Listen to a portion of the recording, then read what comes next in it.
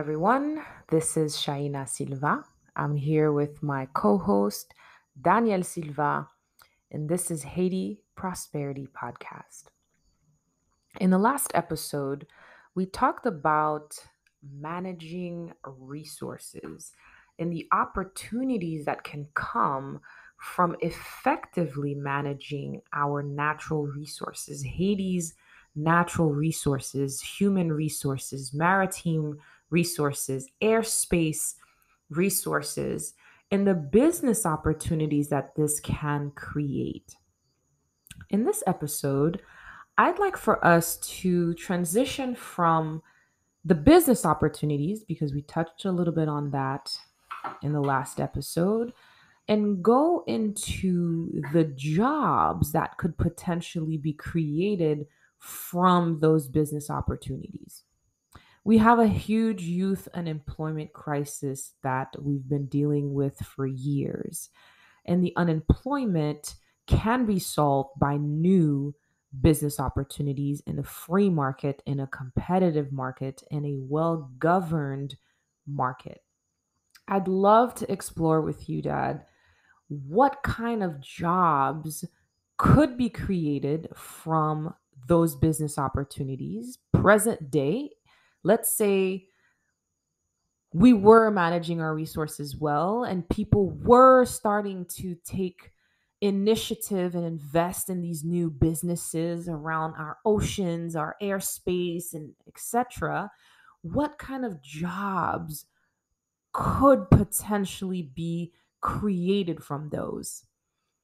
And then once we kind of touch on that, I'd like for us to dream a little bit, 10, 15, 20 years into the future, the new business opportunities that will be presented, and the types of jobs we could expect from those. So let's start with today and the present day business opportunities and the jobs around those. Okay. Well, just we started by looking at the maritime space as a business space that has several sectors or several verticals that is covered by just the maritime space.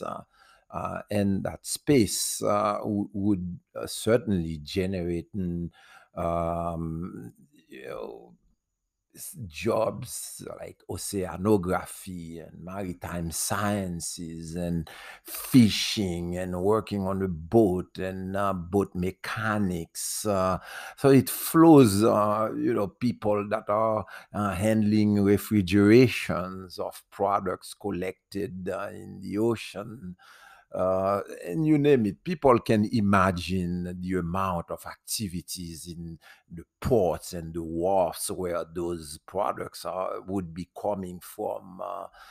So we won't have a pure list of jobs, but we can look at maritime space and see how much activity can take place as far as jobs are concerned. It can be mechanics for boats. The fuel providers for those vessels, the fishery, refrigeration, and the cleaning of fishes, and the distribution, the storage, etc. All of that. Yeah, correct. So that's just in the maritime space. In the mining space, you have workers that are very specialized in specific earth elements, the minerals. Those are the engineers. You have the actual workers drilling and excavating, and people that are segregating different parts of the earth elements, the trucking, the storage, the chemicals that are involved in separating different chemical elements.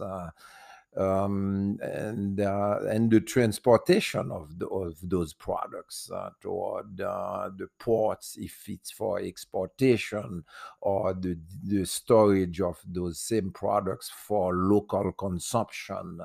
So all of these different industries create activities from engineering all the way to people that are just supporting those efforts, all the way people driving trucks, etc., etc. And they create, different types of businesses, because the logistics around mining is a business in itself. The So mining is uh, a business.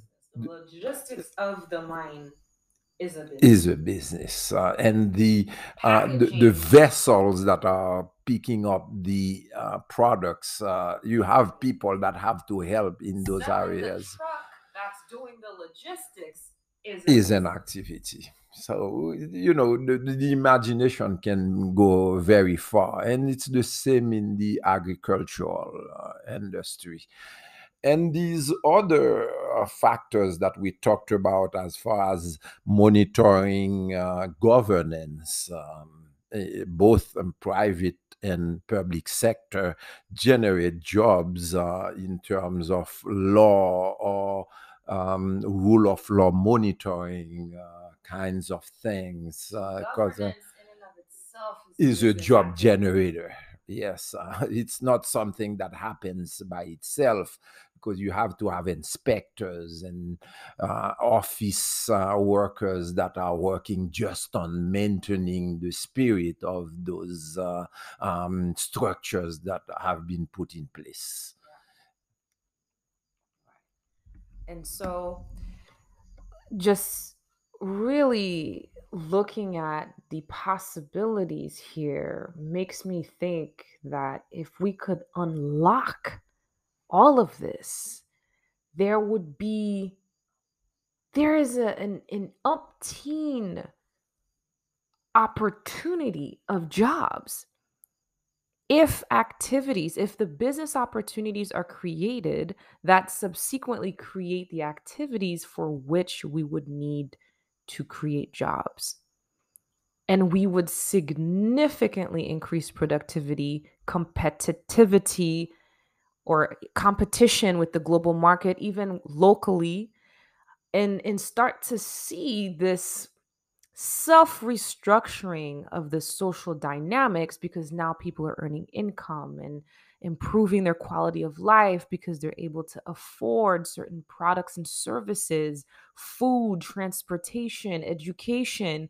And you start to see a social mobility take place, because now people are going from less than $2 a day, or whatever is reported, $5 a day as reported by, I think, the World Bank, to now earning, upwards of 10, 15, $20 a day, with all types of jobs, or even becoming entrepreneurs and being service providers as a logistics truck driver or a packaging person. So the activities would push for this social mobility to happen. Absolutely, because some of the jobs that we've listed here are basically middle class jobs to upper middle class jobs. And once you broaden the middle class or the upper middle class, they generate jobs themselves, because they have to hire people to Hair watch their babies, salons, and nail salons. exactly. So that creates other subcategories of jobs, just to support the fact that those people are very busy doing their doing their activities, so they have to have the support, personal support. And what we'll see, and this is a very interesting trickle down effect, is the hair salons are going to start booming even more, because now people are getting their hair done more frequently because they have meetings to attend, weddings that are more elaborate, just all kinds of activity where people are now able to use this residual income from increased work opportunity, increased wages, etc., and living a more aspirational lifestyle versus a survival lifestyle, buying better cars, going to better schools, traveling more often, either in the country or outside. And this contributes to quality of life. Absolutely. When you look at the education sector by itself, just to train people to adapt to those new industries, generate jobs for professors that would instill those knowledge into those new skills that are needed to support this whole effort. So the education sector would be impacted. The public health sector or the health sector, healthcare would be impacted because people need better health. And the faculties, the universities would be involved as well in that process of development, just in sharing knowledge, in training people for the new skills that are being consumed by those newly created industries. So it's a very dynamic process that we are talking about here. And that's just for the jobs that could be created today with existing natural resource management or human resource management or maritime resource management. But there's also the jobs that will come from industries that are evolving, industries that have not yet been created, which will themselves bring a whole new set of jobs, which will require skills to take those jobs. Let's dream a little bit. I mean, we have some sense of what those could be, but let's dream a little bit. What can we see 10, 15, 20 years from now that will happen in the global landscape where industries are shifting so much that the jobs as you know them today, the businesses as you know them today, will no longer look the same. Therefore, the jobs will no longer look the same. Therefore, the skill sets will no longer look the same. Let's take us there, Dad. Take us there. Well, several sectors will be affected in the next 15 to 20 years because when we say 20 years from today, we are talking about 2042. And people, tend to think that it's a faraway time, but 20 years is, something that is That's just about to get there. Just in transportation, passenger transportation, this regime of passenger transportation will move from private cars operated by a driver, or you get into a public transport, and it will change into a regime of autonomous transport as a service. In other words, the cars will be self-driving. So that there is a shift that will take place there.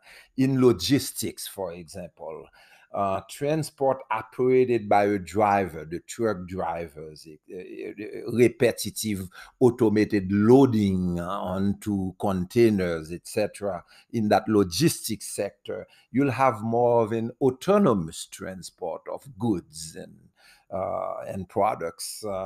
And you'll also have smart loading robotics doing the loading onto the containers.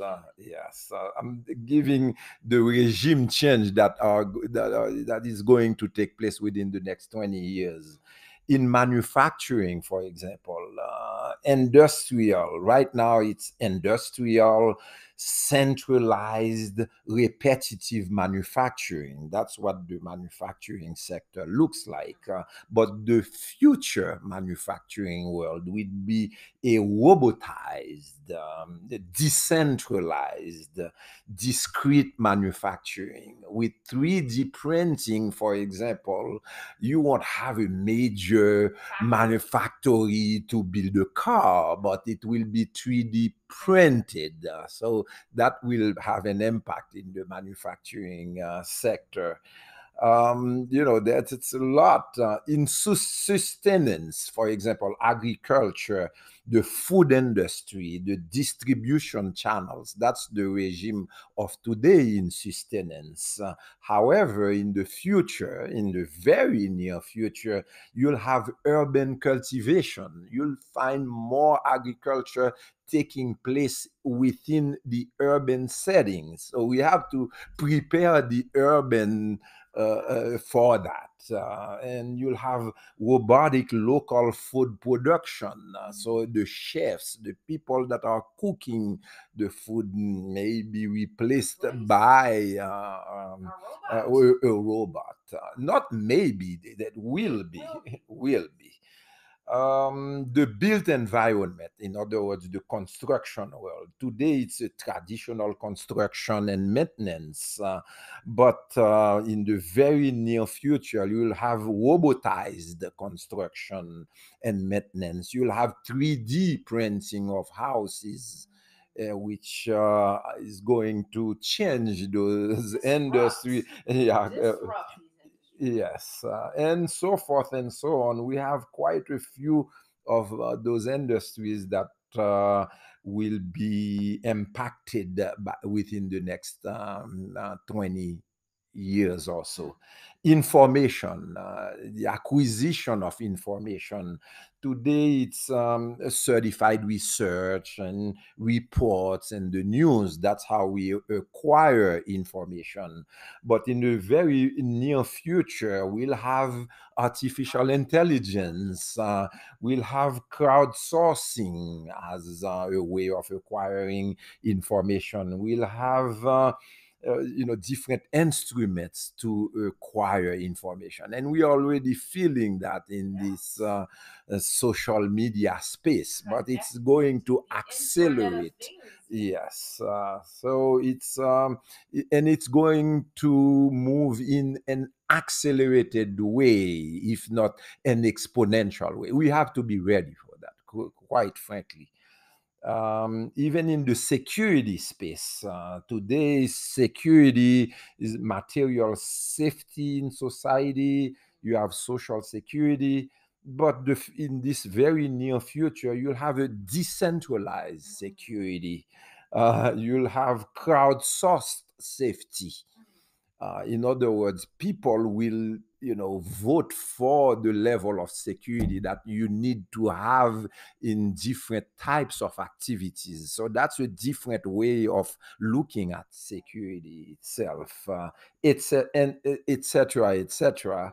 And essentially, we need to sort of envisage the types of skill sets and the jobs that will exist for as a result of those new activities. And I can give you a few examples in the passenger transport, that where we said that it was going to be autonomous transportation. Uh, People, you'll have, instead of a driver, you may have a transport coordinator who will be responsible for ensuring that the means of transport are waiting for new rides when they are needed next. So that's a job in itself. You may have a traffic information analyst who produces information, creates new driving instructions for robots, and plans adjustment of the transport system. You may have somebody called a remote controller. So I like that you one. can be overseas and be a remote controller Right. for an autonomous Right. car somewhere I else. like that one. I like that one because you're going from driving a car today to driving a system of cars in the future without being in the car, but basically managing the software that is making the cars move because Exactly. those cars are moving without a driver. They're autonomous. And Exactly. you can be doing that for Italian cars while sitting in Haiti. That's You right. could be doing it for San Francisco cars while sitting in New Yeah, York because the job will be remote. You won't yes. have to be physically there because you're managing software, data, and movement. And it's a completely different set of skills and activities. Yes, and by that time, the broadband will be either 5G or 6G when we are talking about 2035. So communication will flow at, Accelerate. at an accelerated pace. A remote controller, for example, monitors driving, he investigates problem situations and guides an autonomous vehicle when it's not able to proceed as needed. It's sort of a pan type Mhm. of thing. So the remote Remote controller, mechanic. exactly. Remote robot mechanic. Exactly. Already today in the Tesla and those EVs, It's happening. things are being repaired remotely.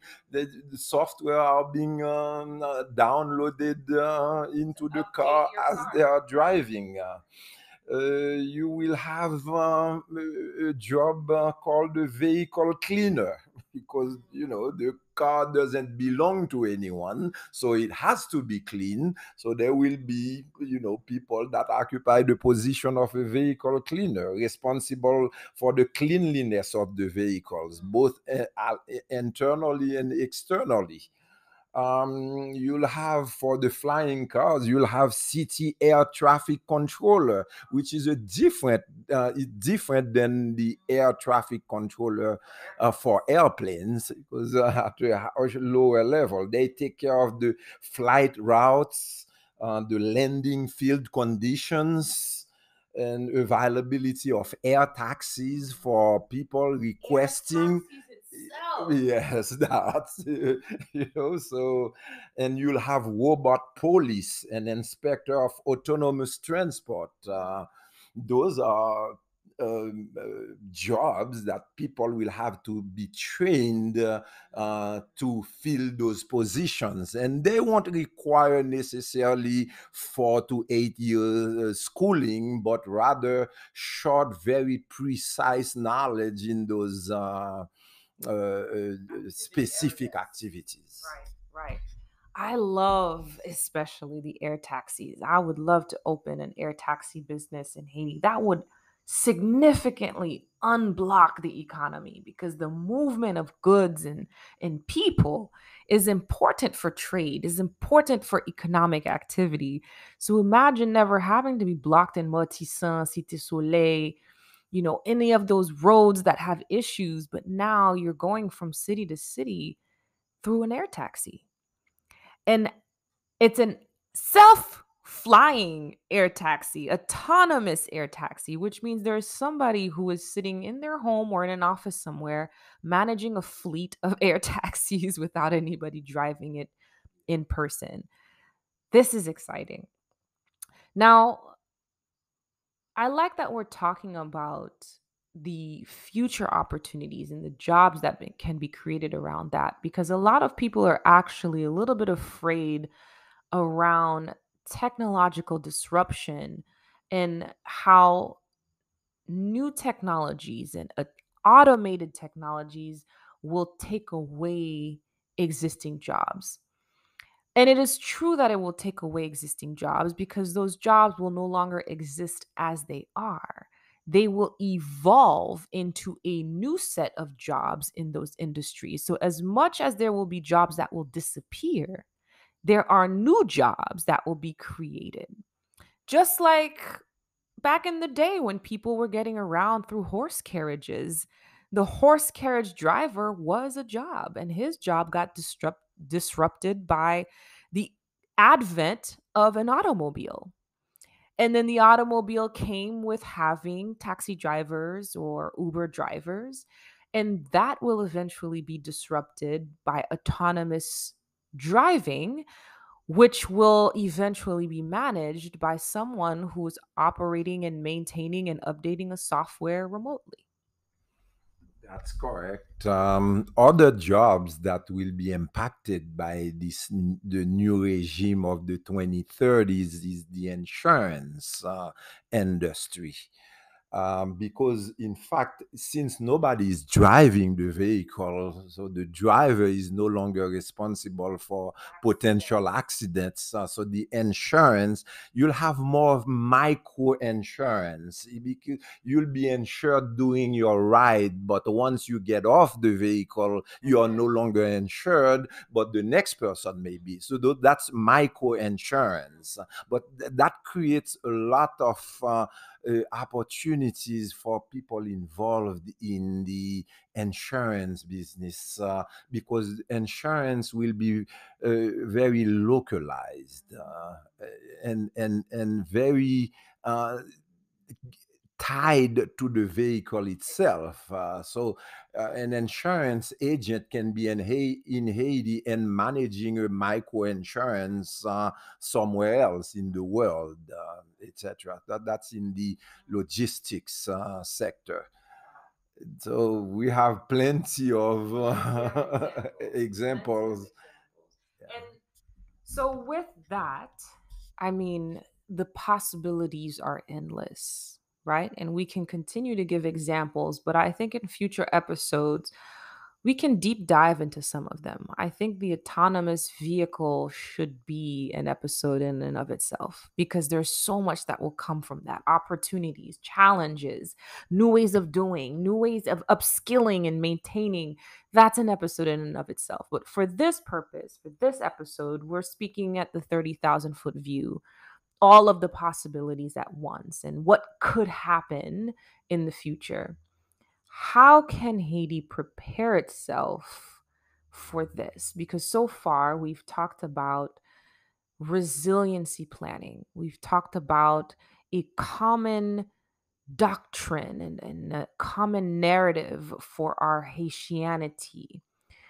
We've talked about good governance and the ability to execute on our promise to ourselves as we head towards a pathway to prosperity. But with all of these opportunities that will be coming, and mostly coming from all over the world, these technologies are being created by people from all over the world. How can we prepare ourselves today to seize those opportunities, to take advantage, if not even participate in creating them too? Well, we'll have to reform our way of educating our youth.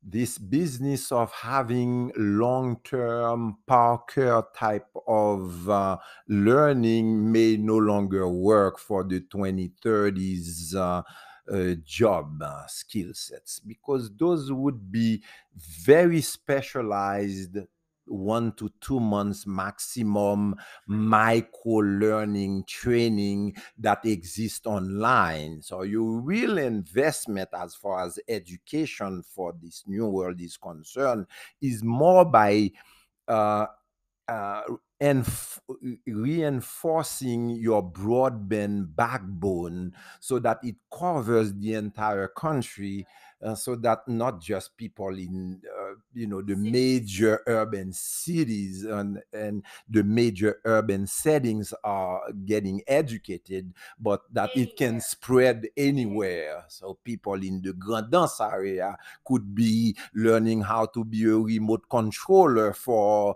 the city of Boca Raton, for example. So broadband investment is something that we have to really be and we are talking about the backbone of the broadband. Once you have the proper backbone, companies, different companies will come and invest in the broadband space in the country, and of course electricity as well. So those two infrastructures are extremely important for the future. So, broadband and electricity.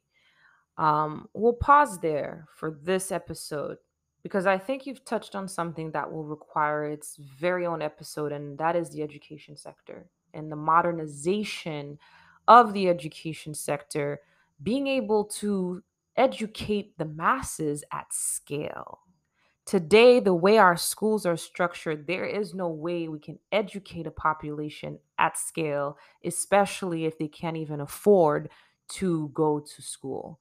So, maybe in a future episode, actually, most definitely in a future episode, we'll touch on that, the future of education for Haiti prosperity. Okay. All right.